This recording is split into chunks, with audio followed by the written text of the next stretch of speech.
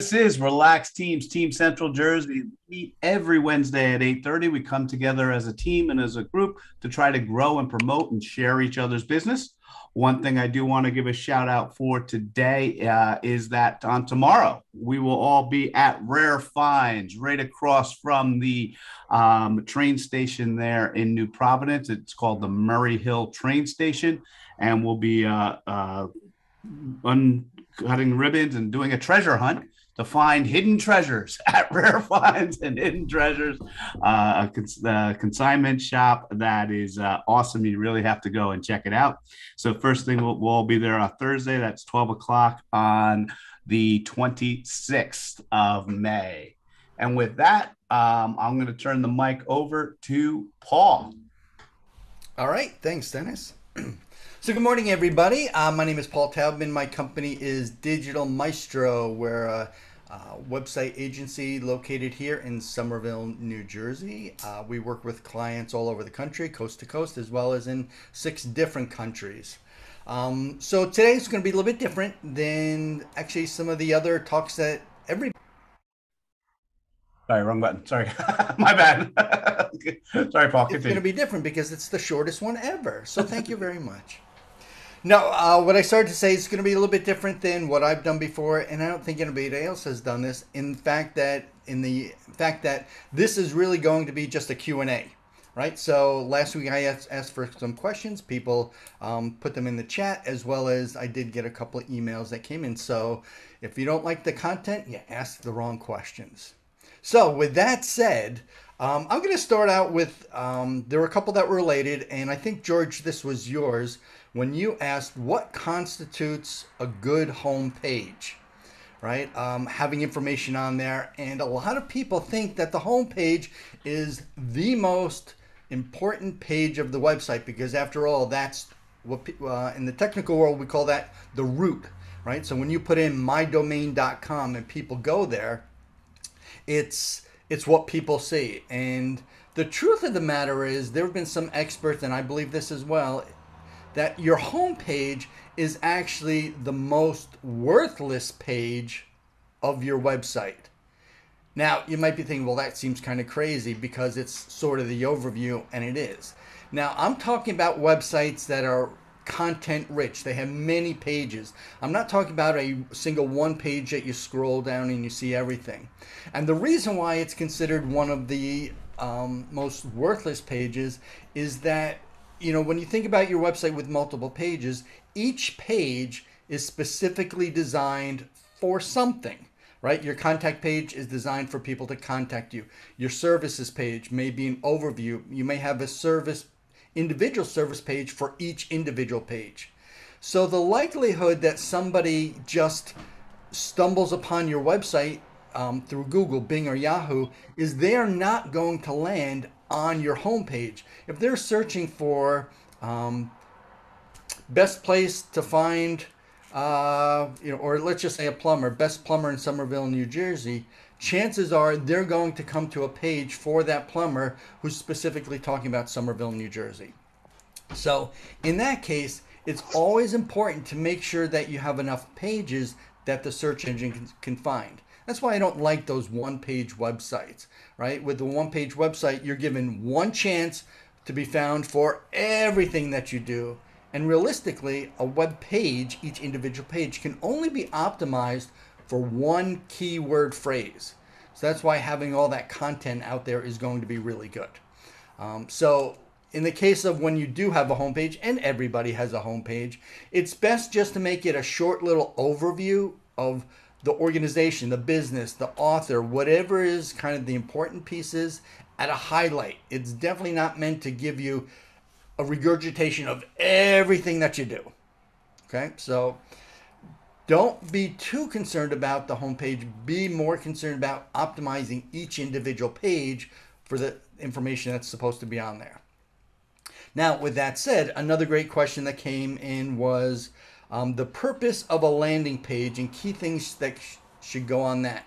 So I'm going to define landing page in several different ways because people talk about this in many different ways, right? So a landing page can be, and I've heard people talk about it as the page that you land on, right? So that could be your home page. That could be the page in which they find you when they search through Google, right? In that case, landing page means nothing. It's just a regular web page. In the traditional marketing sense, a landing page, an opt-in page, even a sales page, a squeeze page, these are all terms that people use when they're talking about funnels and when they're talking about offers and having people provide information. So a landing page, squeeze page, opt-in page, it's all designed for one thing and one thing only, and that's to get somebody's email, name, perhaps, maybe phone number, depending on what it is that you're offering, and that's it. So this might be, hey, get your 5-point checklist to know who the best dog groomer is in town, or the top 3 things that you need to do for any home repair, right? You've seen these where people are offering something for free and of value in exchange for your name and your email. And then there's typically an automated process behind the scenes that will automatically send out that report, that video, whatever it is, to the person who signs in, who opts in, hence opt-in page. And then that gets them on your email list so that you can continue doing email marketing and follow up with that. So when it comes to those pages, again, opt-in page, squeeze page, landing page, if we think about squeeze page, the idea is it's to squeeze, probably not the best term, but to squeeze that information out of somebody, right? And generally speaking, things that you don't want. So I know the question was, what should it have? Some of the things that it shouldn't have are your traditional menu that goes along the top of the page.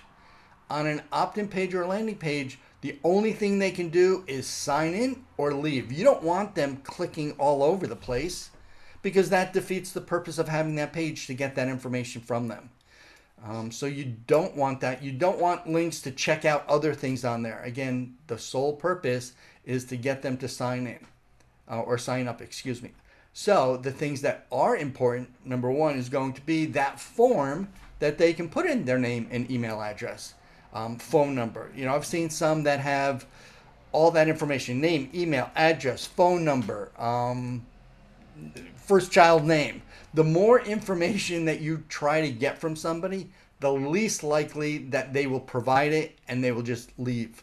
So you don't want to ask a whole lot of information and get that from them. You can do that in subsequent follow-up conversations with them, either on the phone if you do get their phone number, or in emails and just asking them, or sending them another email with almost a survey to find out what their interests are. And that would then help you, what's known as, segment your list. So if you're a veterinarian and you put you give them a checklist for top places, or the top 5 things you should do when renting an apartment with a pet, right? To allow the landlord to feel more comfortable. I don't know, I'm just making this up now. Once you have that, when they sign up for that, you have no idea if they're a cat owner, a dog owner, a lizard owner, an ostrich owner, right? Who knows what they have? So in subsequent emails, you can send them out an email that says, hey, by the way, what kind of pets do you have? And give them a little checkbox that they can fill out. That way, if they pick that they're a dog owner, you can and should then send emails about dogs and not send emails about cats, right? That's such a dividing conversation for some people. Oh, dogs are better than cats. So keep that in mind when you're trying to work with your email marketing. Other things it should have is certainly compelling information for them to sign up and give you their name and email address, right? It sounds simple enough, but that's your chance to say, here's why you need this report. For something that you're offering for free, it doesn't have to be something that goes on and on and on and on. The typical rule of thumb is the lower the price, the less information you get them. If you're trying to sell them, let's say, a $2,000 course, by all means, you need a lot of information to help persuade them and to address their pain points and let them know why this is something that they need, right? So if it's just something for free, maybe just a couple paragraphs on that page, nothing too extensive that's going to make their head explode, go, oh my gosh, this is too much information just reading to find out why I should get a 2-page report or something. And then another question that came in, tying all of this together, right? Having a good website, what's on a good homepage, What's a purpose of a landing page is? What's the best way to get your website found? And that is the $64,000 question. I think I'm dating myself with it. It's probably more like the $1 million question these days. And if you don't know that reference, you're definitely too young. And I'm talking to you, so you know who that is. So how do you get found? This is a whole topic on SEO, and we've talked about this before. Check Relax Teams. You can see where those SEO rich conversations are to get that information. But some of the basics are: make sure your site is optimized for the search engines. Make sure you're telling people about your website. If you build it, they won't necessarily come. You need to advertise. You need to tell people. You need to put it on all of your brochures. Stick it in your email signature. Send people there. Have content on there that you can link to so that they'll be able to find out more information about something, and that drives traffic to them, right? It's easier to be found when people know about you. How do people know about you? You tell them, right? And this is all things that you can do for free. We're not even going to address the whole paid advertising or paid for click or advertising on Google, Bing, Yahoo search engines or websites or banner ads or anything like that. That's certainly possible to do as well. All right, so that covers the questions that came in. Does that raise any other questions that somebody has? I have a question. Yeah. Um, You always have great questions, Desirae. So can you tell the group what the legalities of having like certain things on the website, like a privacy policy page or the copyright in the bottom left-hand corner that you see all the time? Can you talk a little bit about that? Yeah, so I'm not a lawyer, not an attorney. I don't play one on TV, and you definitely probably need to have those. So what I consider the legal pages, that legal pack that you should have, would be a privacy policy, a disclaimer page, a terms of use or terms of service page. And these are going to be describing information that you collect, cookies that you might do, right, which is the whole cookie policy. And we can get into a whole conversation about Europe and GDPR and what they're doing. In some European countries today already, it is illegal to have Google Analytics on your website because that's a privacy infringement over there.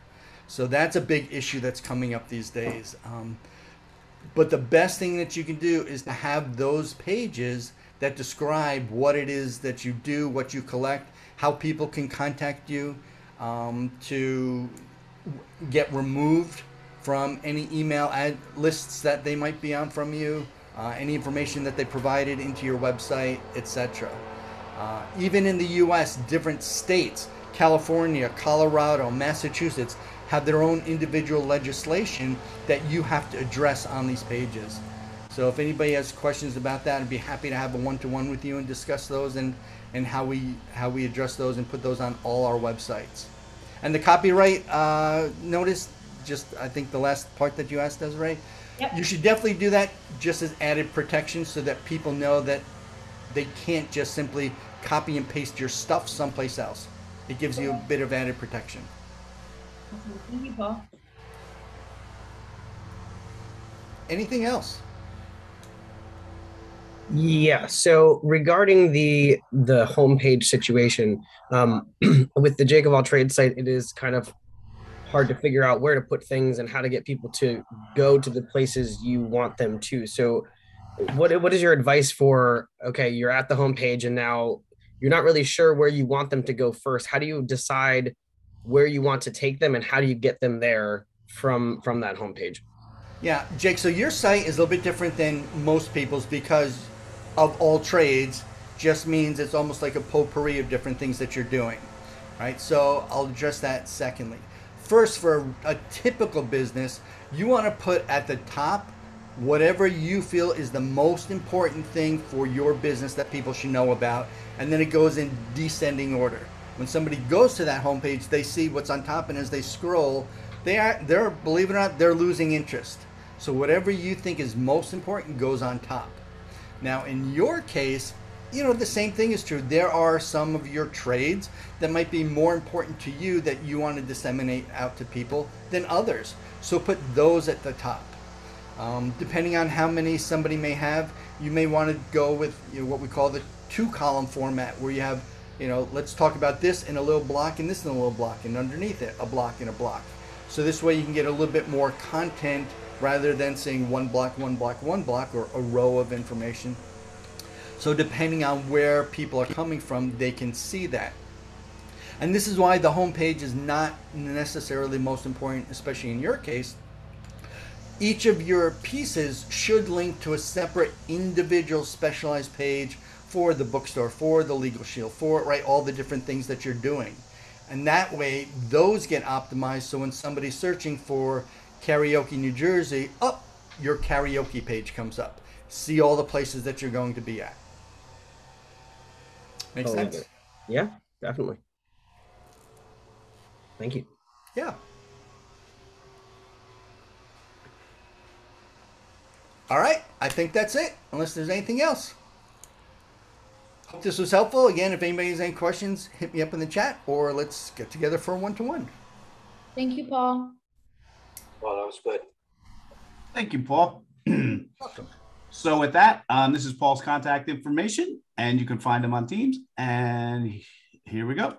So my name is Dennis Harabin. I am the founder of Relax Tax, and what we do, we are obsessed with helping people to retain more of what they earn.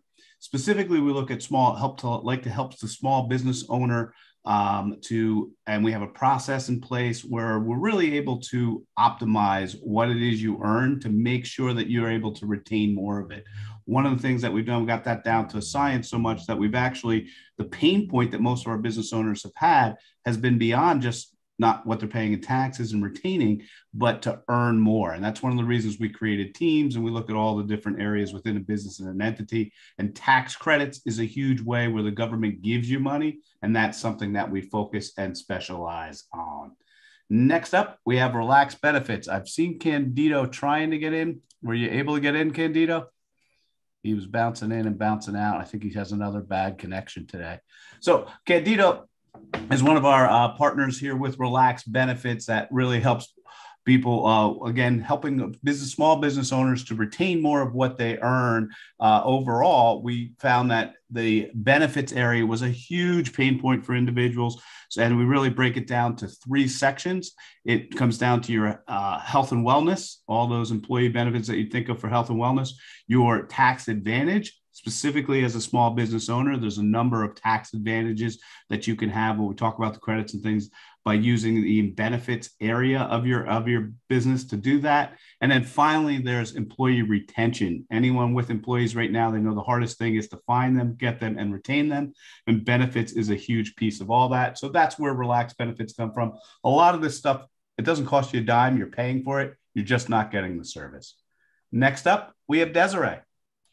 Hi, everyone. My name is Desirae Haluk, and I own Clarence Services, which is a marketing agency for startups and small businesses. And we offer digital marketing services to small growing companies. And we teach them that they don't have to boil the ocean to have an effective growth plan. We offer anything from content marketing, like email sends, social media, blogging, and videos. We do fractional CMO services, and you can check us out at clarenceservices.com and our 5-minute marketing with Clarence series on YouTube. Next up is Jake. Good morning, everyone. Jake Meola, Jake of all trades, primarily working with Legal Shield and ID Shield, helping to empower individuals, families, and small businesses with the entirety of their legal rights at their fingertips, essentially providing them with an entire law firm to help make sure that they can navigate both personal life and business without issue. I also run an online secondhand bookstore called royalreadersbookstore.com. We actually have a sale going on until Monday at midnight for Memorial Day. Anything over you spend over $10, it's 20% off the entire store. So definitely come check that out. Also a karaoke DJ, and we've got a lot of great gigs coming up soon. So check out my website, jakeofalltrades.info, and you can check the events calendar to see where I'll be at next. And next up, we have George.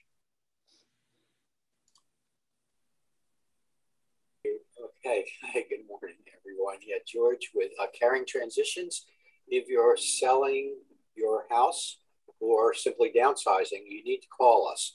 We can help you sort through, figure out what of your household contents, what has value and can be sold. We run estate sales, we do appraisals and auctions, and then anything that can't be sold, donated, or you're not taking with you, we do the final house clean out, emptying the house of all its contents so that it can be put on the market and sold.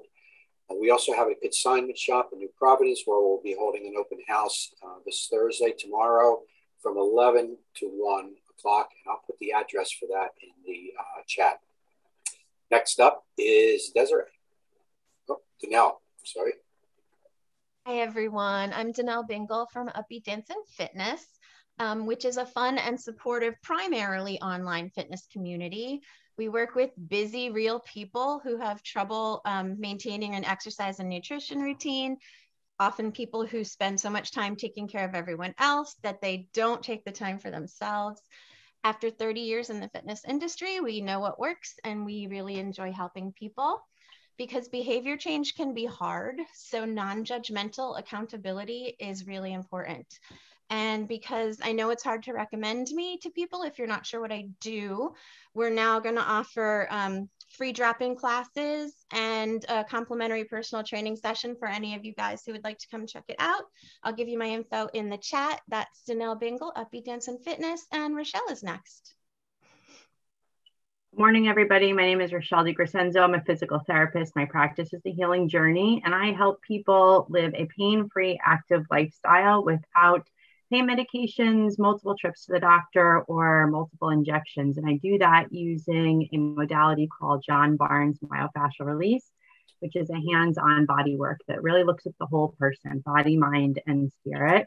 And I work with my patients to really get to the root cause of their problems. The symptom that they're coming in with is just the tip of the iceberg. So we really look to get underneath that and to the root cause of the problem. It is a journey to get better, but your body knows how to heal, and I help people do that. You can find more information about me on my website, The Healing Journey, mfrpt.com, and you can also book sessions right on my website there. Thank you. Up next is Tracy. Good morning, everybody. Tracy Spiaggia with Slingshot Health Coaching. I am a brain health specialist. I work with individuals and families struggling with all different types of mental health challenges. I mean, we turn on the news yesterday and another horrific headline that highlights the mental health crisis that we are all finding ourselves in. So I help fill the gigantic gap that now exists between the Western allopathic approach to symptom relief by addressing diet, lifestyle, relationships, trauma, and we just come together to try to fill the holes that exist in a certain person's lifestyle to try to rehabilitate and heal the body and brain, and along with that, the relationships. You can find me at slingshothc.com and on all social media handles. And up next, we're going to be learning about business on a browser. Oh, you want to take that? Yeah, sure. So last week, when I talked about business on a browser, I talked about the benefits of being able to go anywhere with your business and still have access to it. You know, the other thing that's really important about using a service like us with Bizona, Business on a Browser, is that, you know, when you work with Apple products, everything just works. It's seamless. You don't have to cobble, you know, your database with your emails, with your shopping cart, with text messaging. Everything is in one central location and it works seamlessly. So if you're struggling with your business, getting all these different software applications and things to work together, check us out. Give us a call. And next up is Candido, who is not here yet, right? Still having troubles. Jessica. Hello, everyone. I am Jessica Dale, owner of A Place at Home, serving Somerset, Hunterdon, Morris, and Union counties. We provide customized in-home senior care based on the senior's needs. All the care plans are created by a qualified registered nurse and delivered by a compassionate team of caregivers. We also offer care coordination and senior living alternative, which is actually a free personalized service that helps the seniors and the families to identify the senior care community that fits their needs, whether it's independent, assisted, memory, or long-term care. Jessica Dale with A Place at Home. And next up is Maggie. Hi, good morning, everyone. My name is Maggie Morris. I'm the owner of Prim Bookkeeping. I offer bookkeeping and payroll services to small businesses located in Bridgewater, but serving the entire United States. My goal is to be an extension of your business and deliver accurate and timely financials to accommodate cash flow, profitability, and growth. You can reach me at primbookkeeping.com. And next up is Wendy. Good morning, everyone. I'm Wendy Kushnicki. I'm an independent consultant with Pampered Chef. I am your go-to kitchen guru for all of your cooking challenges, whether you need some new recipes because you need to get out of that mealtime rut, or you need some quality kitchen products that will make it easier for you to get a meal on the table. Especially with the cost of groceries right now. Going out to eat is super expensive. So I can give you lots of ways to save some time and energy getting a meal on the table and save you lots of money at the same time. Wendy Kushnicki, independent consultant with Pampered Chef.